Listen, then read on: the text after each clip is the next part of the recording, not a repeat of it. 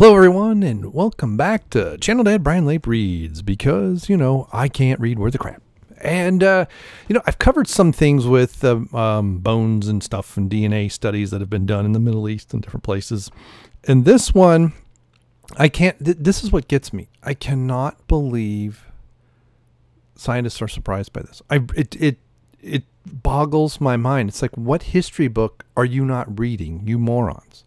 So history books typically depict Vikings, the history books will need to be updated, as blue, blonde. This is a modern interpretation. Burly men sailing the North Atlantic coast to pillage wherever they set foot on land. Just go to any Scandinavian country. Yes, there are a lot of blondes, but you find redheads, brunettes, dark-haired, darker skinned, I'm not saying, African, but some, okay, let's just go on. Genetic study of Viking DNA is flipping much of this history on its head. In the largest genetic study of Viking DNA ever, scientists have found that Vikings and their diaspora are actually much more genetically diverse than we thought, and we're not necessarily all part of a homogeneous background. See, okay, I know people are going to be like, calm down, calm down. It's just like ancient Egypt. Egyptians, this whole concept of race is a modern myth, okay? It did not exist in the past. We find Chinese skeletons, with blonde hair and red hair, and we go, oh my God. People identified by their culture. So ancient Egypt was a culture, and sometimes they had Ethiopian-oriented kings. Sometimes they were Semitic. Sometimes they were Hamitic. I mean, it changed, okay? And sometimes they were black, sometimes there was something in between, and it didn't matter. As long, it was a culture. You became part of the culture. Your skin tone had nothing to do with it. Sequencing the genomes of over 400 Viking men, women, and children from ancient burial sites, researchers found evidence of genetic influence from Southern Europe, I would expect that, and Asia. Now, that did kind of surprise me a little bit, in Viking DNA dating back to before the Viking Age. But there's a lot of evidence through Siberia, and there was a lot of Asian influence into Northern Europe through what is now Russia and the steppe. I've seen articles previously about what does Russia mean. The Rus. They may have been the invaders. They may have been it's very interesting. The authors also note the individuals not related to Vikings genetically, such as the native Pictish people of Scotland and Ireland, sometimes received traditional Viking burials, which I've actually seen some of this evidence on Time Team, and Helen Geek has talked about it, suggesting that being a Viking was not so much about specific family roots, but about a sense of internal identity. Again, yes, it's culture. And in sometimes some of the burials that they have found in England were people who basically admired, they acquired wealth, and then so they had a mishmash of things that they were buried with. And that's not surprising either. In the study, it just means that these cultures weren't apart from one another. There's some evidence that depicted the Gauls were all the way down into what is now Greece, okay, at one time, and maybe even further east. We just think of them running around Gaul is what became France. And just look at the place names, Galatia and things like that. There's granted, I think ancient peoples moved around a heck of a lot more than we want to believe, that they're all just off on their own, doing their own thing.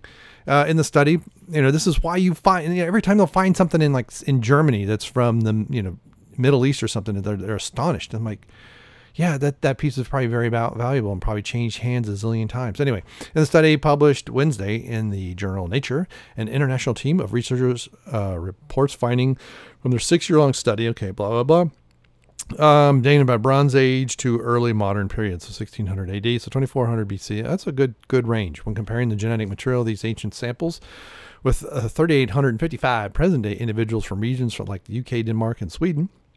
And the data from 1,118 individuals, they discovered more intermixing of genetic material than they originally imagined. Because they have this brain-dead notion that ancient cultures did not mix. And they did. I don't know how. We have for decades seen the evidence has been presented and people still refuse to believe it. Lead author and director of the Lundbeck Foundation GeoGenetics Centre at the University of Copenhagen Willerslev.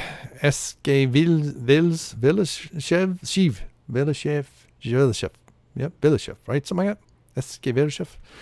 Said in a statement, we have this image of well-connected Vikings mixing with each other, trading, and going on raiding parties to fight kings across Europe, because this is what we see on television. Yep. But genetically, we have shown for the first time that there wasn't, that it wasn't that kind of world. It was that kind of world, and the mixing. The study changes the perception of a Viking actually is. No one could have predicted these significant gene flows into Scandinavia from Southern Europe and Asia happening before and during the Viking Age. Right? Just look at people. Go to Lapland and look at the people there. Okay, they definitely have some mixing of Southern Europe and Asian. Based on these results, it says that well-known imagery of Vikings being blonde and blue-eyed. Yeah, this is comic books. Okay, and maybe over time, a lot of people were blonde hair and blue-eyed. You know, good grief. What they find, one of the first hunches that the study was able to confirm was the final destination of different threads of Viking migration from modern-day Scandinavia. So Danish Vikings cropped up in England, while Norwegian Viking DNA was found in Ireland, Iceland, and Greenland. That pretty much makes sense. And then there are people like Alan Geek who will say this didn't happen. We'll see the Danish Vikings. So now you're talking Friesland, you're talking Northern Europe, the Utes, the Angles, those were all and basically from areas that became, some of that area, especially further north, became Denmark. It was the Danemark. It was the Danemark, March, the land between the Danes. The researchers write that this unexpected discovery suggests that the complex settling, trading, and raiding networks during these times resulted in communities of mixed ancestry. Okay, yeah, exactly. Duh. Even more, the study analysis shows that this mixed ancestry was taking place even before the so-called, yeah, not surprising. There were all kinds of things. You had the Hun invasion into Europe. So there's your Asian influence. You had, the Visigoths and the Goths that sacked Rome well before the Viking Age. You had some of those people may have swept as far as the Caucasus Mountains. You have people sweeping in from what is essentially Western Asia, if you will, or very Eastern Europe. But, we think of Asia and Europe being separated by the Strait of the Bosphorus Strait. But land-wise, if you go north of the Black Sea, the land is still connected. So again, you're coming from the steppes of Russia, what is now known, and not Siberia too far to the north, but it doesn't surprise me. I mean, where do the Visigoths end up? They end up in parts of southern France and Spain after they sack Rome, a little bit of Italy. You have some of these people pushing up through Italy, into the mountains, through the Alps, and into Gaul. What would surprise me is if there was any actual purity in this. And you could have a raid, you could kill the men, you could take the women captive, especially if they're very young, and all they know is they grow up knowing their new family, and they don't remember the old ones. Their DNA mixes because they intermarry with whomever. Come on. Or people come together to form a group because they're starving and they're having problems. Maybe there's famine, maybe there's diseases that half the people are dying, and they join together. It's not recorded history, right? They don't even talk about it, and it's 300 BC, and they're going to be intermixing. What would surprise me is if these didn't happen. Many Vikings have high level of non-Scandinavian ancestry, both within and outside Scandinavia. Well, okay. Gene flow, yeah, just like the languages. Okay, you have these language groups that are very influenced. Even before the church shows up, you have parts of Germanic tribes that have a heavy Latin influence in language because they're along the borders with the Roman Empire and stuff. Okay. So here we have a female burial. All right. So, and some Vikings weren't of genetic Viking descent at all. Research found that when analyzing a Viking burial site in Orkney, Scotland, despite being put to rest in a traditional Viking style, including swords and other Viking memorabilia, when sequencing, they found the two individuals buried at the site were in fact Pictish or early Irish or early Scottish descent. Researchers write that this discovery suggests that being a Viking was not, quite possibly. Again, and who knows? They could have depending, you could have had a raiding party. I think some of what happened in England, you had a time where there was some wars, there was also some famine, and so some places the villages had been deserted for 100 or 200 years before the Vikings show up, and then they become farmers in the area. And who knows? Maybe they do raid. Maybe you have some local Picts that are starving and just join them. This concept of, you know, an outsider. I mean, that happens, but there are times when people will band together too. And again, this whole concept of race is a very, very modern thing, I think. And that's part of the problem, is they're looking through the lens of modern stupidity. The researchers write that the discovery suggests that being a Viking was, okay, I already read that, results changed perception. This has been known before, because like I said, Helen Geek mentioned this years ago on a Time Team episode. I don't remember. That show's been off the air for a long, long time. And then, like she also talked about, there's been some burials where you get a mixture of various types of Viking memorabilia. But again, too, you know, it may be that you know, maybe they found things. You know, they did raid, they did dig up people, they did, if, you know, something started a road and hey, there's a sword coming out of the ground. You never know, right, exactly how these things come together. But if it was in a Viking burial ground and there were several burials and you got Viking, Pictish, that ought to tell you that for some way those people joined that group. In addition to providing a more nuanced look at this transitional period of history, this new genetic insight can also help scientists better understand how different traits like immunity, pigmentation, and metabolism, and that's a big one too, selected for across expansion of populations during the Viking Age. It was a far-flung transformation in the world history. Here we see sequencing genomes of 442 humans from archaeological sites across Europe and Greenland. Okay, depth of about 1 meter. We find that the Viking period involved gene flow into Scandinavia from the south and east. That makes perfect sense. Again, what is south and east of Scandinavia? You're starting to get into the Baltic states, and it's not long before you're into the steppes of Russia. I don't know how many times I'm going to have to say that. And then you're into Asian territories. And the Huns and the Cossacks. What was the other one? Because I know Attila was, he was. But anyway, we observed genetic structure within Scandinavia, the diversity of hotspots in the south, and restricted gene flow within Scandinavia. We find evidence for a major influx of Danish ancestry into England. That makes sense. It's right across the channel, especially with the flow of the way that the winds flowed. It's actually easier to go down and then come across.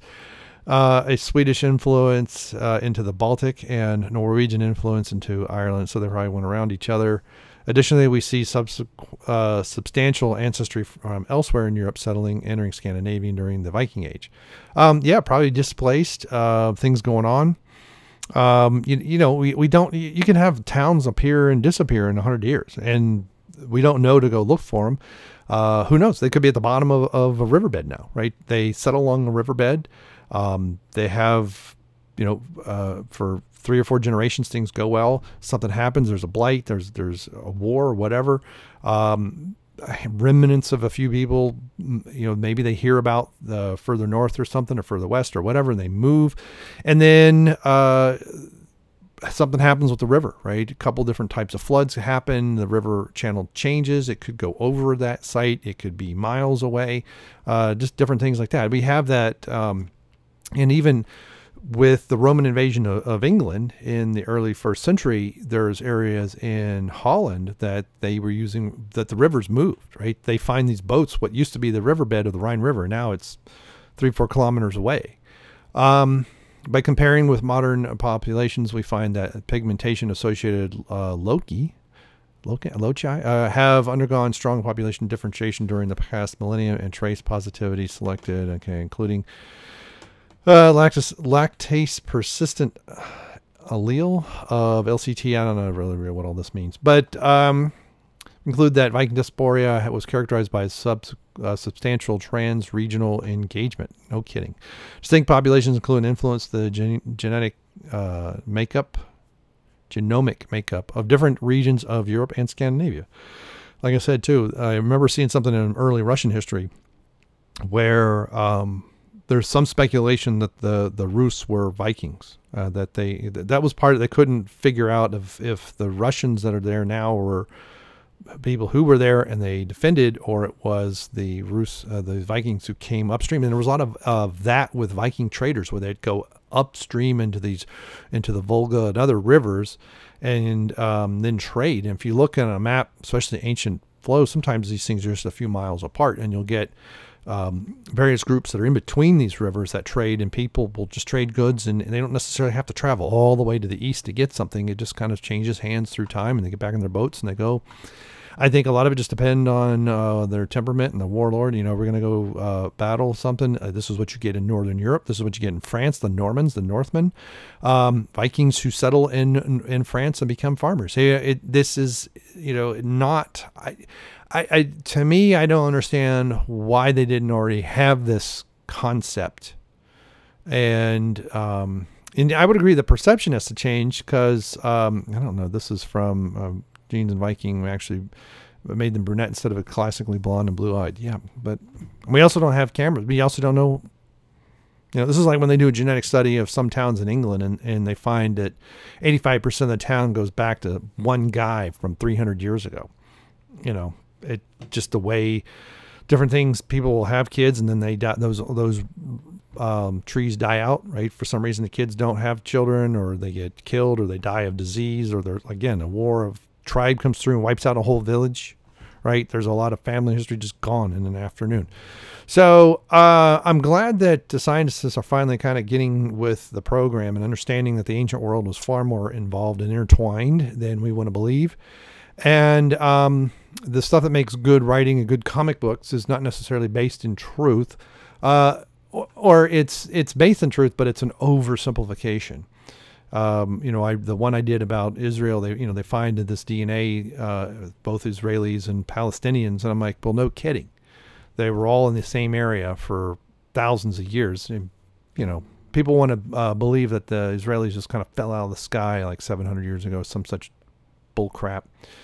Now you go back to the pre-Semitic times, and you know, the Yahoo, the god Yahoo, who believed they became Yahweh. So you can't have it both ways. You can't say that the Israeli religion came out of that and then be surprised that the people share genes. You know, because that would make perfect sense, because that means they came out of that area. Duh.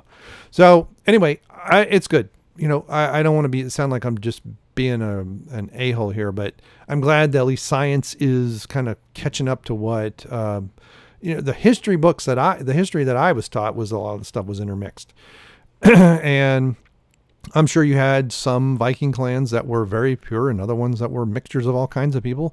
And again, they would capture people, take people as slaves. They may take people as who knows, maybe they free a slave and they join the clan and they have children by some mechanism.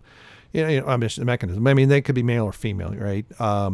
They may, you know, there's a lot of evidence that many slave owners in the state, you know, what became the United States, had children with their black slaves. And so you get a mixed race of, that's even I know it, but a mixture of genetic information. You get them from several different, what are now West African countries that were just kingdoms and things now. And so there seems to be this blend. There are people that were isolated, Easter Island, some other places. Some of the immigrants early into maybe even pre-Clovis culture in the U.S. well, North and South America. Who knows exactly where they're from? Because we haven't dug deep enough. We hit Clovis and we stop, and then someone finally dug deeper and went, "Oh, wait a minute! It goes back even further than Clovis." So it's like the Etruscans in northern Italy that are more or less wiped out by the Romans. So things happen like that, unfortunately. So being mixed like this, not surprised. Anyway, I'm very, very long-winded on this. What do you think? Are you surprised by this? Is this kind of what you would expect anyway? Do you think it's just not a wide enough, a big enough sample? Maybe if they double or triple this, they'll get, say, better understanding of the flow. In other words, people come in and out of these groups. More evidence of that would be interesting. And remember, we're looking at the DNA of the people who survived, right? Their DNA passed along by various means and routes, and who knows. So there we go. Thank you very much. We'll put a link. This is on inverse.com. I forgot to say. Thanks for clicking subscribe, and thanks for being with me on this journey of discovery. And we will see you. Goodbye.